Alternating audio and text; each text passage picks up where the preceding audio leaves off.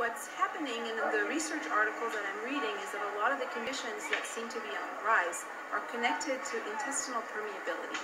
To me, I think that this is actually one of the important parts of why GMOs might be harmful. One of the things that really I see a lot in children now is that kids come in with leaky guts. They're usually in an intestine, there should be tight junctions in the intestine. But these kids are coming in, their guts are not creating these tight junctions. The food they're eating is leaking into their bloodstream. They're creating an antibody response to those foods, and so they're coming in with food intolerances and food allergies.